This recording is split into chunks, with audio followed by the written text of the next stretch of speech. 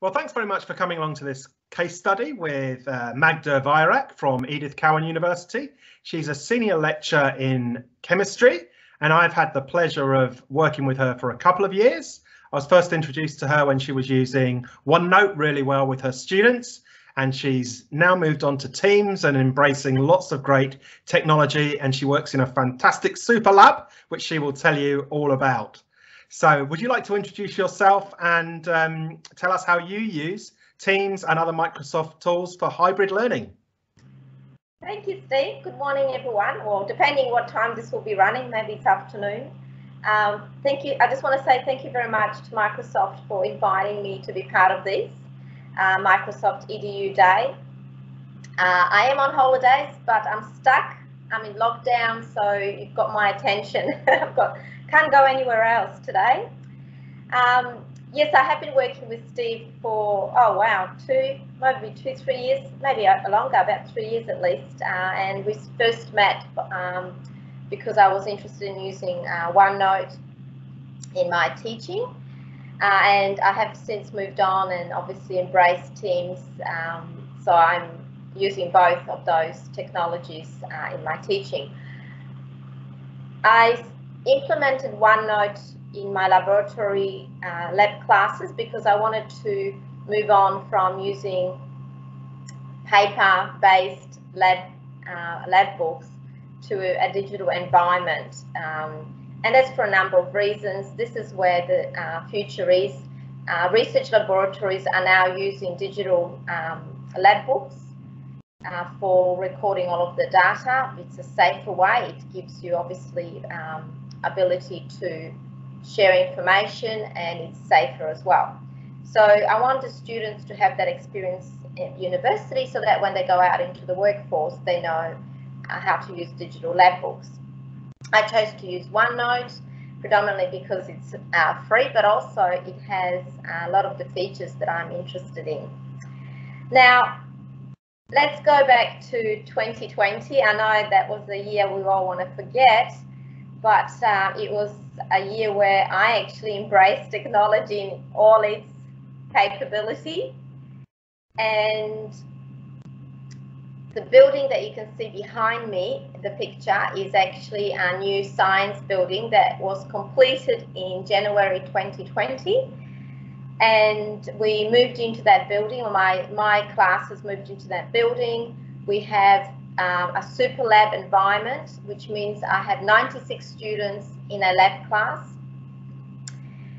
And because I was already implementing OneNote the 2 years prior to moving to the new building, my Dean of Teaching and Learning allowed me to implement OneNote, digital lab books into the new super labs.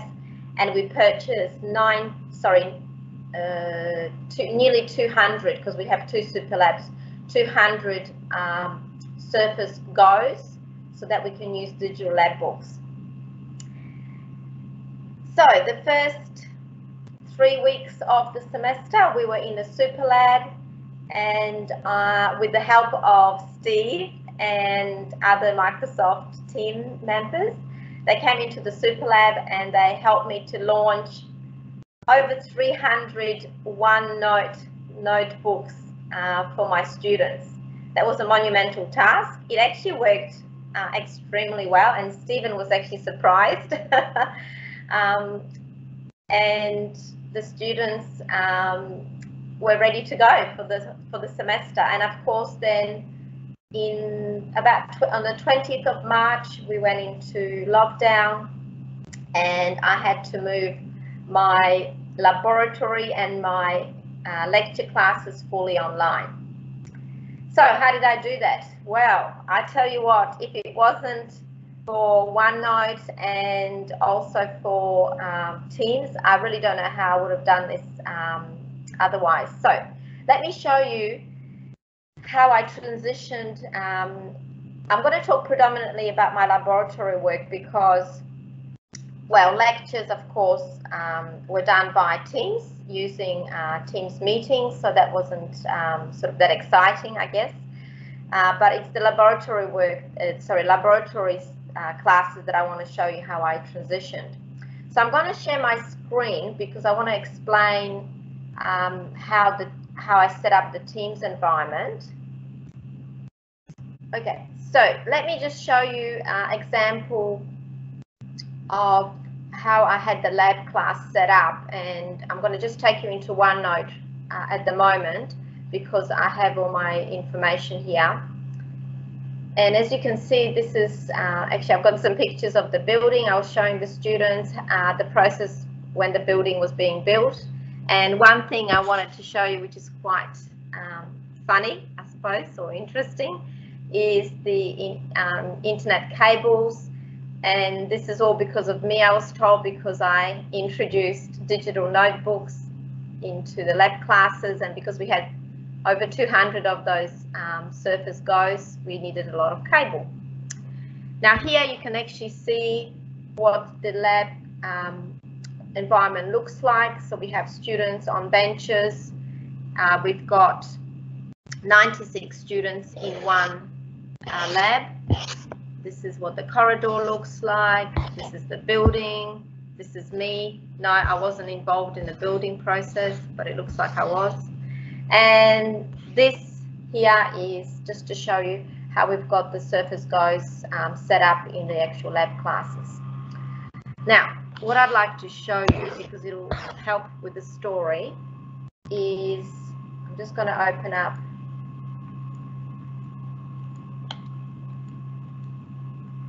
oops. No, we're going to do that later. Sorry about that. Okay, so let me just show you what the lab classes look like. So this is PowerPoint embedded, and as you can see, while I'm doing this, I'm actually showing you some of the features of OneNote, but I've just embedded a PowerPoint presentation that I gave to the students in the first lab class, and that's what I wanted to show you. So this is how I had the SuperLab teaching plan set out.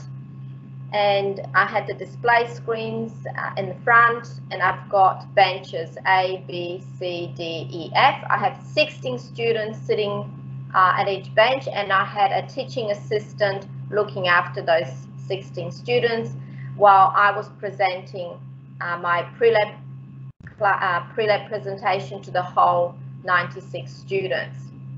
So this was in the actual lab itself. Now, what I wanted to do when we went to online learning is I wanted to preserve that. And so the way I preserve this, and I'm going to close this now and go back to Teams, that's how I preserved it. So I created teams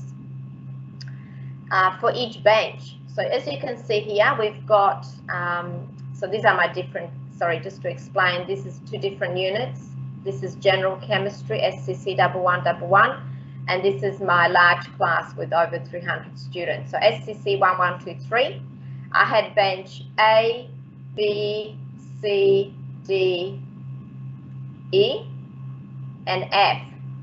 One of my demonstrators decided to put a different, different logo. She wanted to be different. Okay, so the idea was we had those benches, and each demonstrator was allocated a bench, and this was exactly the way it was in the actual lab class itself. So let me just go into one of those teams and show you further how I designed the channels. So I had the general channel, as you always have, for general questions, and then because I had 3 lab sessions, there was a 9:30 to 12:30, 1:30 to 4:30, and 5:30 to 8:30. So the students literally came in at the time they would have normally come into the physical lab. And the way I used the teams was that the demonstrator, the particular demonstrator, would go into that channel at that time. So here we've got Daniel, and the communication between the demonstrator and the students on that bench was done via Teams.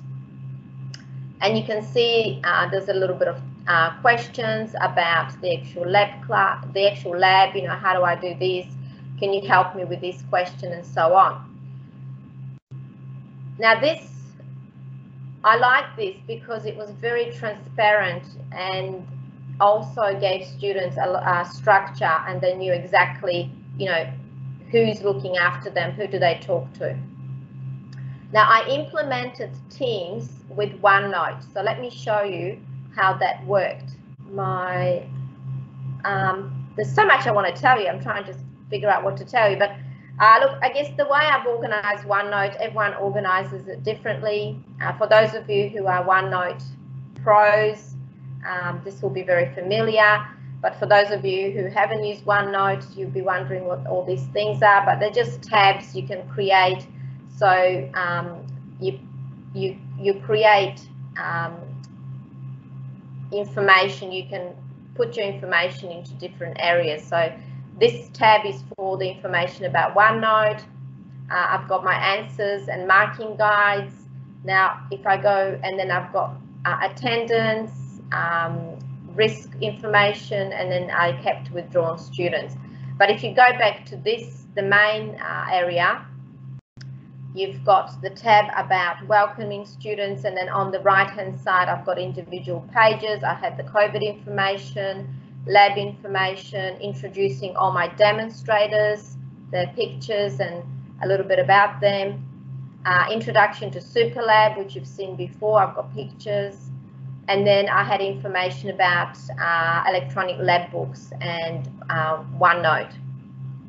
Just by little quick side information.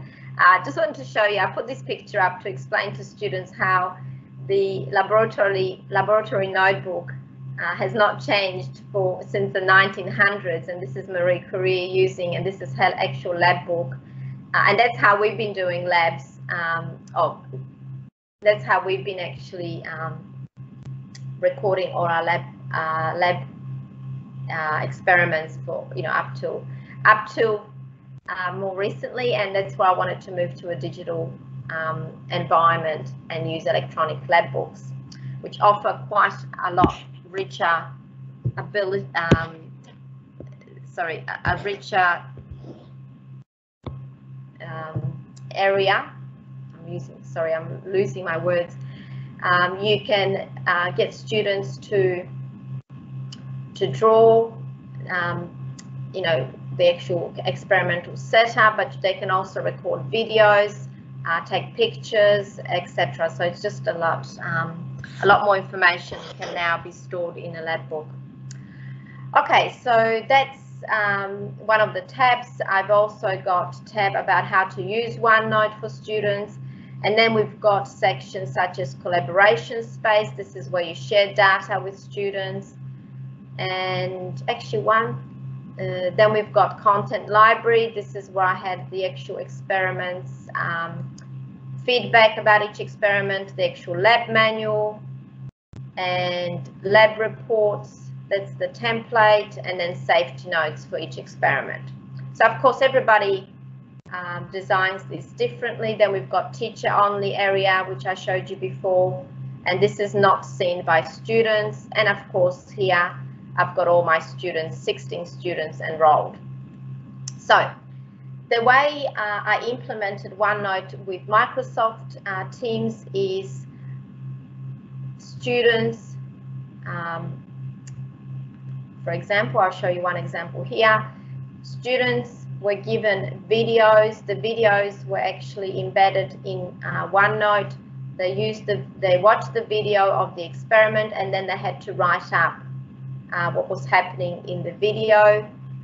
And while they were doing that, this is just so fantastic. While they were writing up, the demonstrator was each demonstrator was actually checking, because they were going into each OneNote and looking at what students were doing, and they were able to give feedback, on-time feedback. So this is very powerful.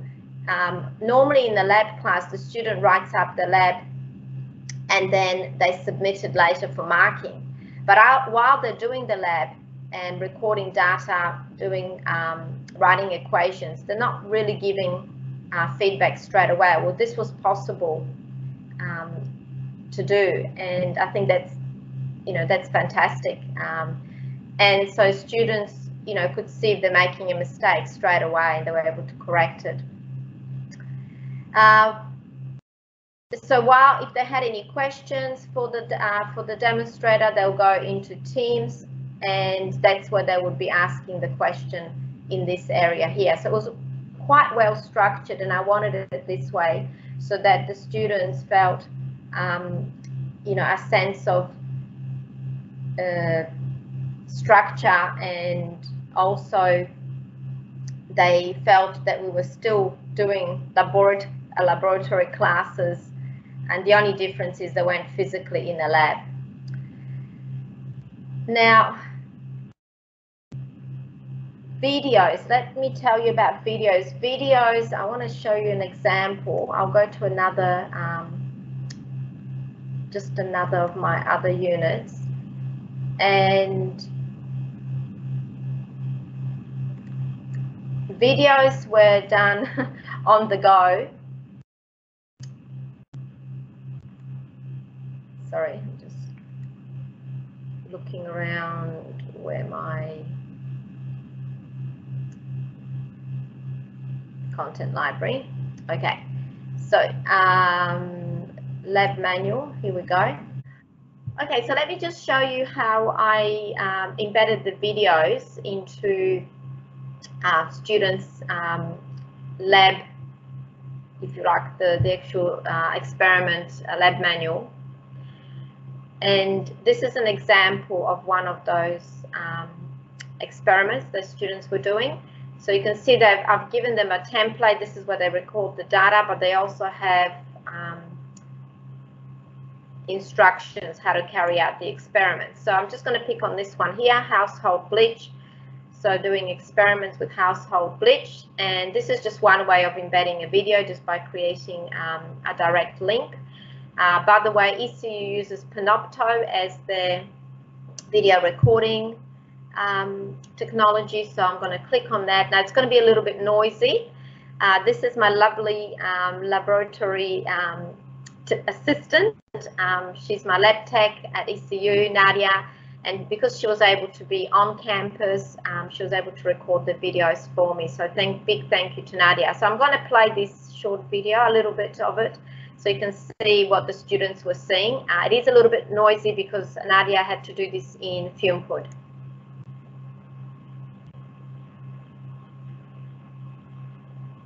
Okay, here we go.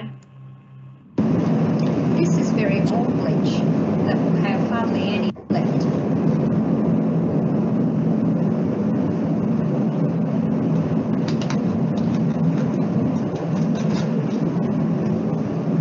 I've already put a milliliter each of Ki and H2SO all in here as before, and now I'll add a small amount of this bleach.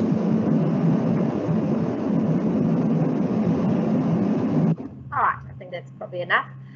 So the students would watch the video, obviously see some color changes as you could see in the video, and then they would record their observations in OneNote, chemical equation, and then, for example, here they had to identify what type of reaction this is. So as you can see, I really tried to make this simulate the on-campus laboratory environment as much as possible. The most important part that was missing is students physically doing the experiment. But in terms of, you know, visualizing the experiments, seeing the observations, recording the observations, getting all the feedback, it was exactly the same. And again, I want to say this, this would just not be possible without having OneNote and Teams environment. So I have no idea how other lecturers managed to do this. From what I know, I think they had students obviously writing on pieces of paper, taking photos, emailing, or perhaps they had students just typing in Word and then emailing the lecturer the lab reports. I can't imagine doing that. That would have just been so much work. And as I said, the beauty of this was that the demonstrators were able to mark online and give student feedback. All right. What else do I want to show you that I used OneNote for? I think I'd like to quickly show you how I used it for final assessment. So I'll stay here and go to teacher only area. So because we were obviously fully online in semester 1, 2020, there was no assessment done on campus. And this was a big headache for everybody. How do you assess students online and maintain some sense of moderation and, you know, making sure that students are not cheating? Now, I decided to go with OneNote. I spoke to my Dean of Teaching and Learning. He was a bit reluctant. He didn't know much about OneNote, but I explained how it works. And the one thing he was really excited about was the idea that I'd be able to monitor as students are actually completing the assessment. So here's an example of final assessment for my advanced chemistry unit. This is, of course, with answers, so these are my answers, but the students would get the template, just the boxes without the red answers, and they would be completing these whilst I was watching. So let me just show you one example of, whoops, I've got to go back to, I can't show you that because it's not here. The assessment, but the idea was that students were, sorry, I hidden all my students' reports, but the students were completing the questions, and while they were doing the questions, I was watching them. So I could see that they were writing in, and if there was any issue with plagiarism, I could see if they were copying and pasting, because that would, you know, I would suddenly see a lot of information at once. So that was my way of monitoring. What else did I use this for?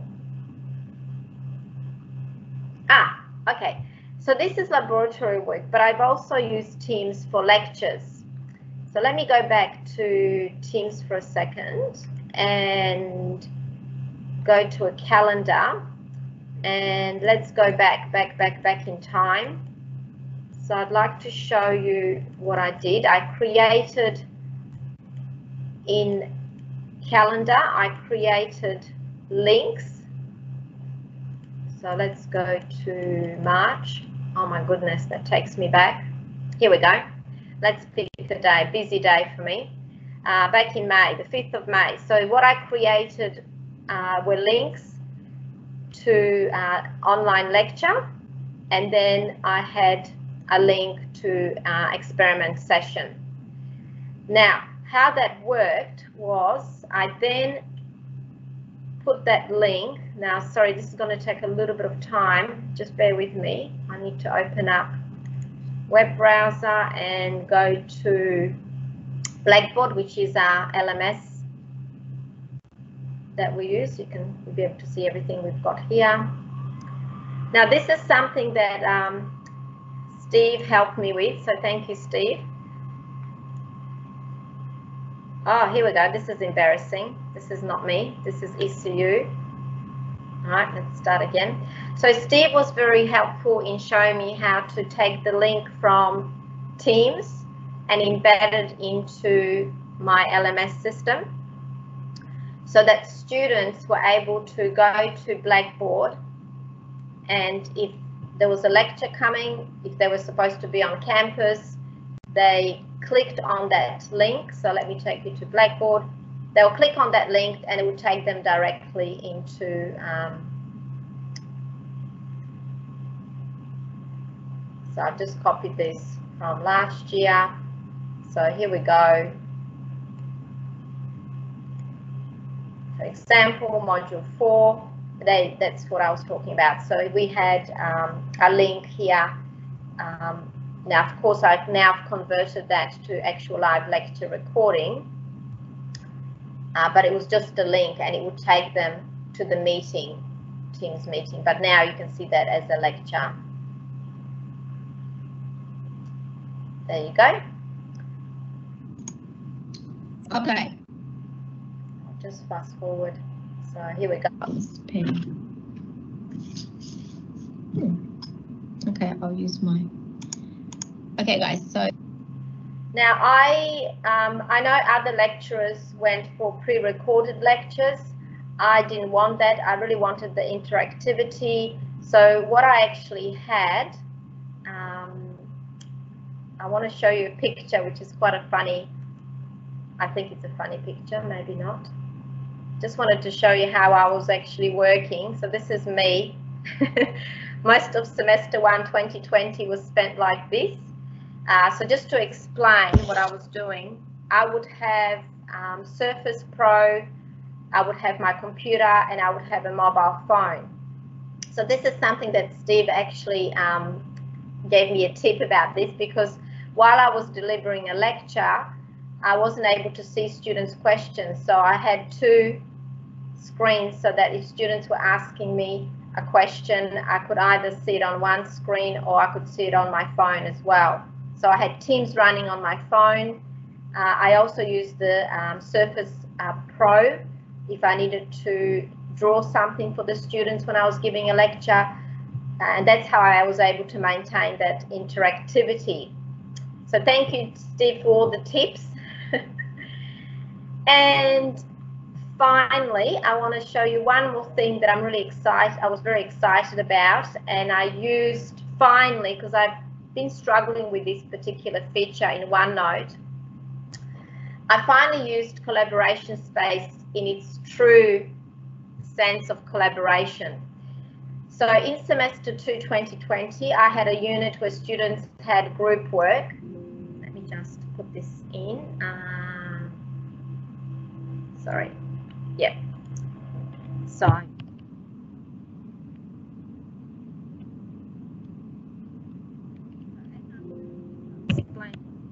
I created, hopefully this will work.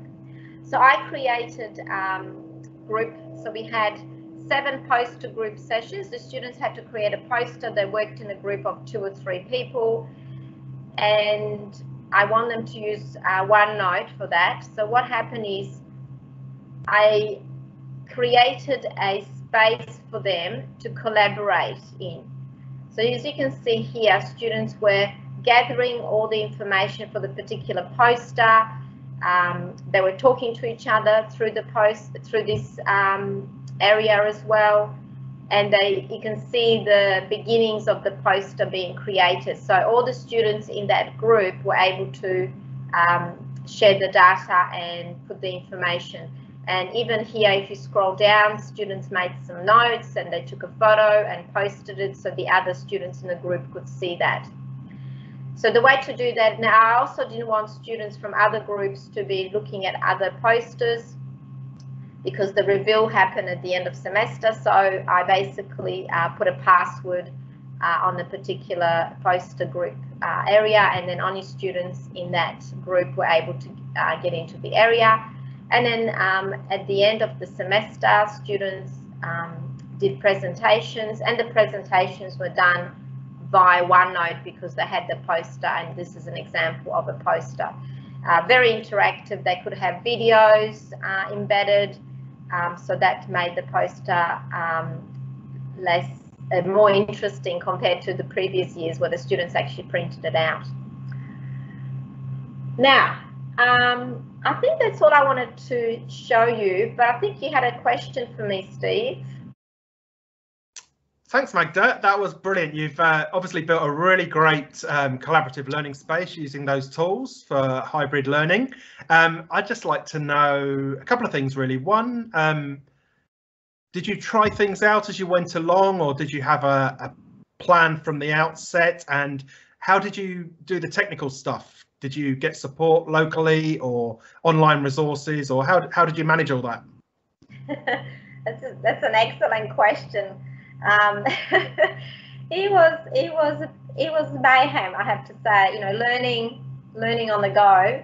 I reached out to people like yourself, of course.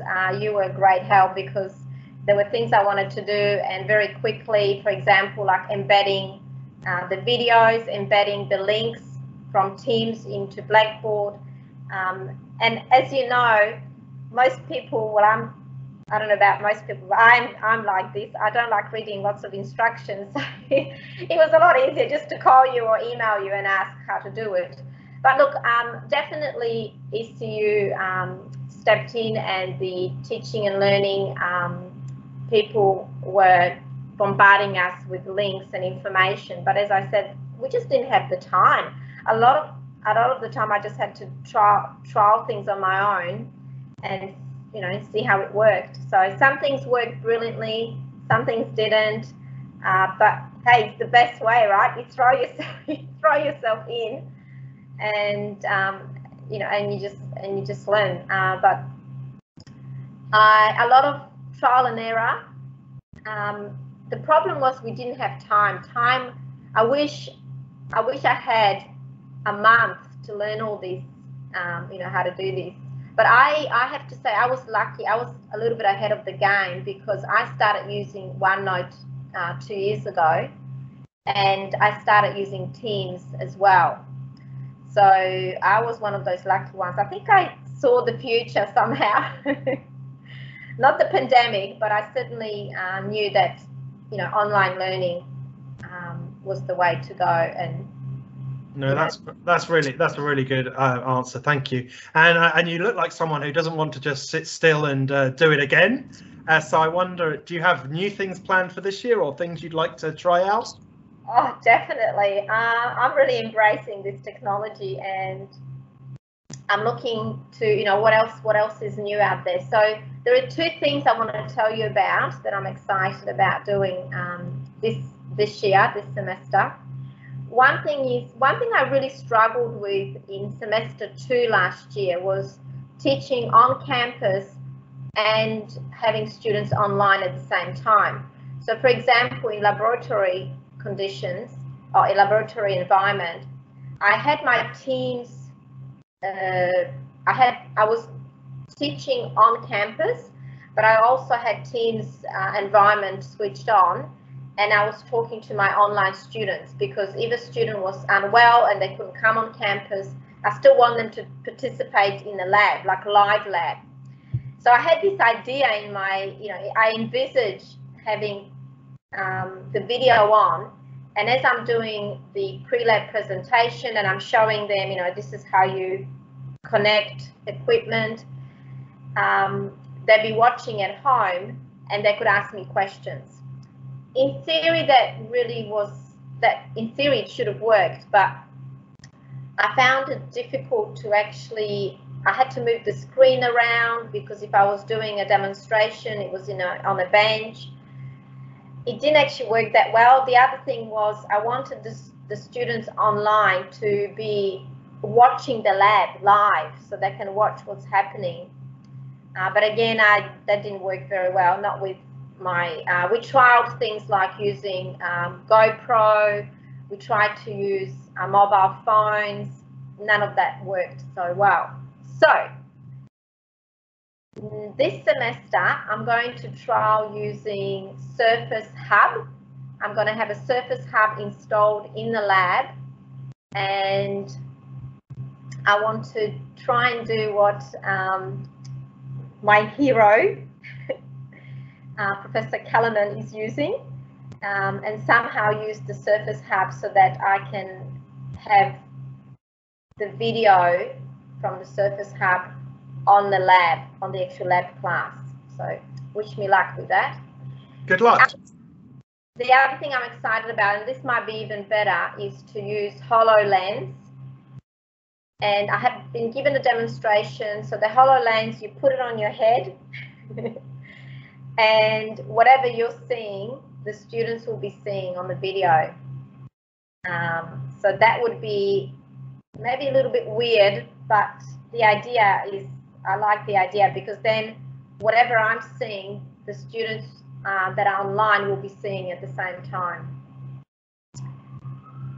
You just got to try, right? See what happens. That's it. Always looking forward.